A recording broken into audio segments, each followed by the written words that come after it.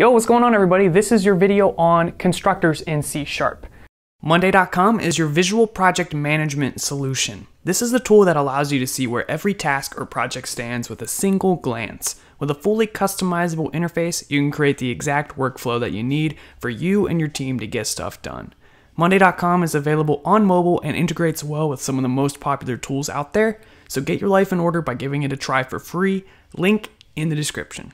So the whole idea behind a constructor is it's a special method that is invoked when we instantiate a class. So you've probably seen it, such as here, user. This is a method and it's prefixed with the new keyword. That is the key thing to know with constructors, is we call them by saying new constructor, whatever the constructor name is.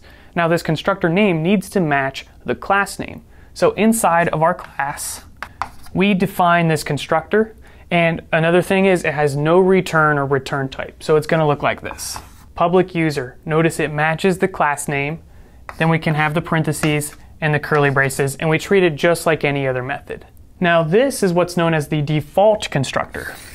By that I mean it takes no parameters, and also if you don't define that in your code, if you didn't put this right here, it's going to be done implicitly. So we can always instantiate a class as long as the class is available to us. But we can create custom constructors which allow us to pass in information to basically make sure the object is in a good initialized state. So for example, we might require people to pass in their first name and last name. We'll just go with first name for now. You might pass it in like so.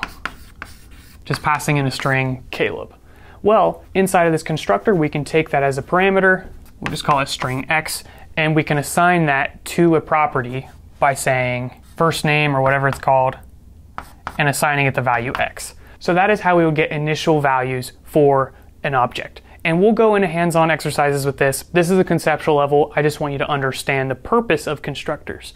Now there's one gotcha with constructors you need to know. And that is, if you create a custom constructor where you require arguments to be passed in, the implicit default constructor is no longer going to get created for you.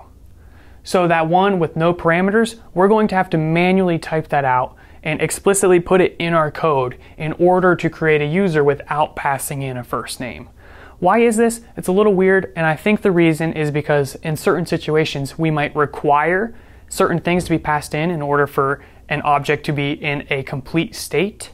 And in that situation, if we can't get rid of that implicit constructor, there's no way for us to guarantee that that happens. But if we create a custom constructor that requires those things and we do not create that default constructor, then it's required, because you will not be able to just do new user like so. This will give you a compiling error because this user constructor is not going to exist. So that's your introduction. Again, constructors are just methods with no return that allow you to instantiate. And my camera just stopped recording, but I still got audio. So to conclude, constructors just allow you to instantiate a class into an object.